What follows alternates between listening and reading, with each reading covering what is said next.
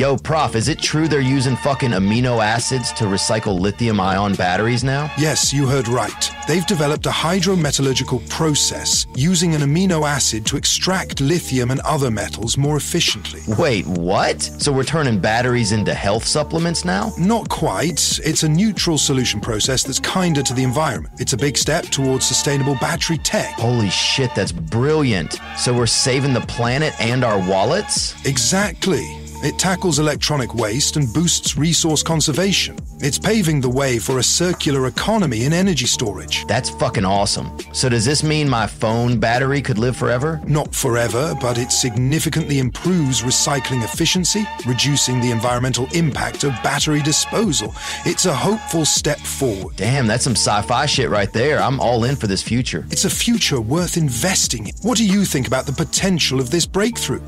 Follow if you want to know more, and as always, thanks for watching.